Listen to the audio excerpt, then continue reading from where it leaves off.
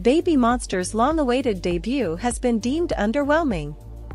Despite it being only a few weeks since Baby Monster unveiled their debut single, Batter Up, mixed reactions, mainly negative, have been pouring in.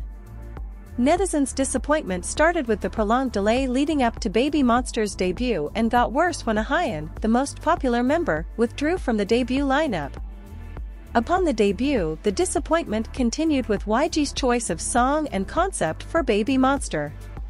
Batter Up has a distinctive YG sound, but is deemed outdated, repetitive and lacking the wow factor. The public was looking forward to a more refreshing sound and concept from Baby Monster, given the members' young age and bright visuals. Furthermore, fans are especially confused by Baby Monster's shockingly lack of promotions for a rookie. Baby Monster is not performing on any music shows or appearing in any variety show. The members' activities on social media are also minimal. Fans are pointing fingers at YG for not promoting Baby Monster properly. With the fiercely competitive K-pop girl group landscape featuring chart-topping fourth-gen groups like IVE, aespa, Le Sserafim, G-Idol, and New Jeans, YG giving Baby Monster almost zero promotions is not helping them.